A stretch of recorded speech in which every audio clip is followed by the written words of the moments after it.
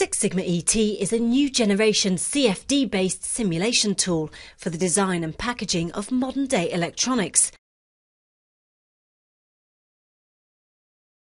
In this demonstration, the build of a blade chassis will be explored in 3 sections. The first simulation is a quick analysis of a printed circuit board, or PCB, in wind tunnel conditions. This will provide a thermal analysis of the layout of a PCB and allow initial heatsink selection to be carried out based on expected or typical airflow conditions without a full description of the complete system. This can be a useful test for early conceptual design tests and for cards which may be installed in a variety of card racks or different conditions. In this example, the initial layout of PCB components has been done in an electronic design automation or EDA software package and exported as a pair of intermediate data format or IDF files. One contains the board outline and location of the components on the board, the other a description of the components. The import uses all of the information provided in the IDF files to map the information from the EDA system into the intelligent objects used in Six Sigma ET, such as chips, resistors and capacitors. The import will also scan the library folders to see if any objects in the library match those being imported. These can be used instead of the basic information in the IDF files. In this case, there is a match for the memory board sockets on the PCB, and so those will be replaced with a fully configured memory card stored in the library. The wind tunnel is sized to reflect the install location, in this case 1U high, 200 mm wide and 400 mm long.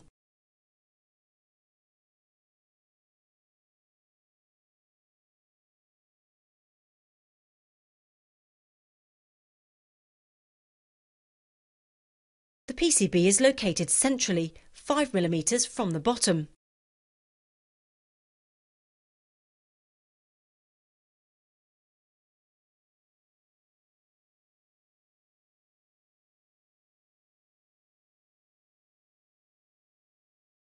A test chamber object provides the wind tunnel conditions. In this example, there is a 1 meter per second inflow at the front and an open outlet at the rear.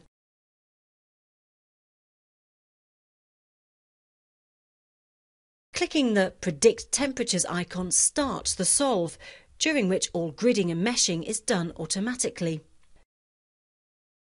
Six Sigma ET uses an advanced multi-grid CFD solver to provide fast, efficient and robust solutions. During the solution phase, the user can monitor progress by viewing component temperatures as well as summary information about the numerical residuals, which remain as the Navier-Stokes fluid flow equations are solved. After the solver is finished, the component temperatures can be inspected both numerically and graphically. A quick overview can be gained by plotting the surface temperatures of all the components in the system using the PCB plot menu. Clearly, the CPU, main processor in this model, is too hot, dissipating 20 watts. A heatsink must be considered to combat this.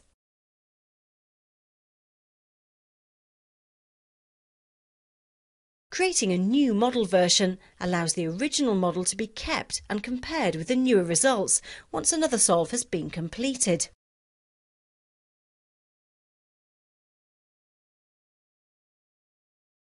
A 40 mm square extruded fin heatsink can now be added to the CPU.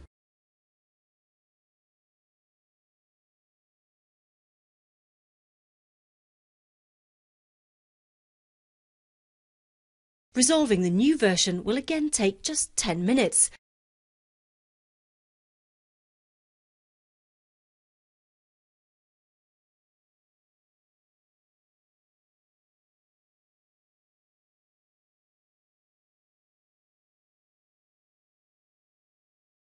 The results clearly show the improvement in CPU temperature, and the finished board design can now be stored in the library.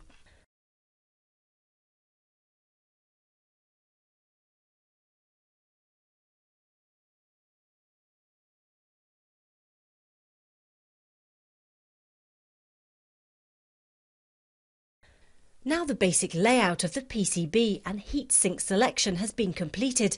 The second test is to configure the complete blade server. This requires the location of the PCB within an appropriately sized chassis and the addition of equipment such as disk drives. As the cooling fans are installed in the enclosure which contains the array of blade servers, this blade server is fanless and so it must also be tested in a wind tunnel. The chassis is 1U by 200mm by 500mm and has 2mm thick sides.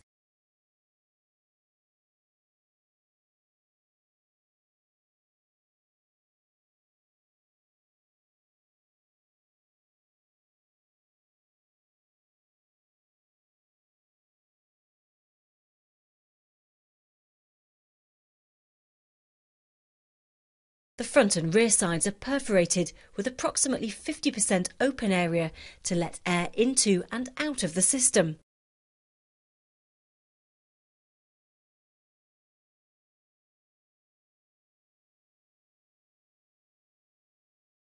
The PCB created earlier can now be dragged in from the library. Two 2.5-inch disk drives are fitted in 2 drive bays, and as these are standard items, they can be dragged in from a library. The disk drives are represented as simple blockage to airflow, but each one adds 6 watts of heat into the model. The test chamber or wind tunnel again provides air at 1 metre per second for the cooling. However, this time the fans in the enclosure which will house the blade servers are mounted at the rear side and so are exhausting air from the system rather than blowing air into it. The front side is open to let air in and the other sides are set to symmetry in order to simulate the blade server installed in the centre of an array of other blade servers.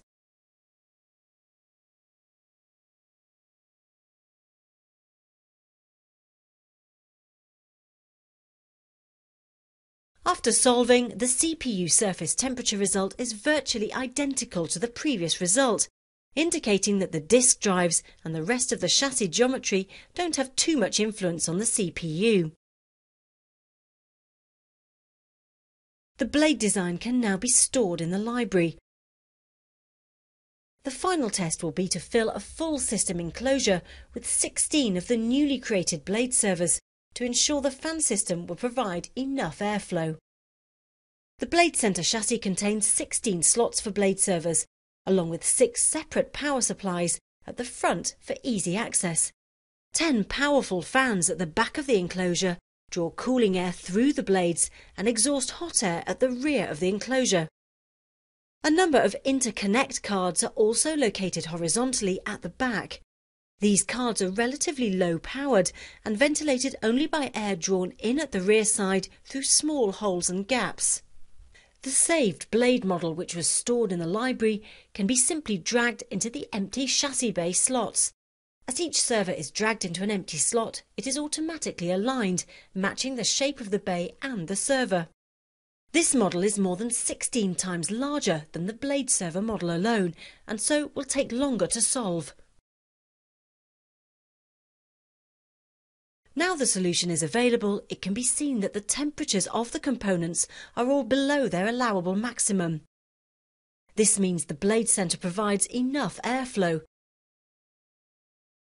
Particle streamline animations can be used to display the complex flow pattern through the system.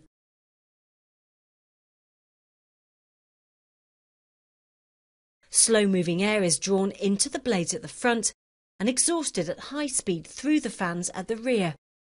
In a data centre, care must be taken that this high velocity, high temperature exhaust flow doesn't impact other equipment.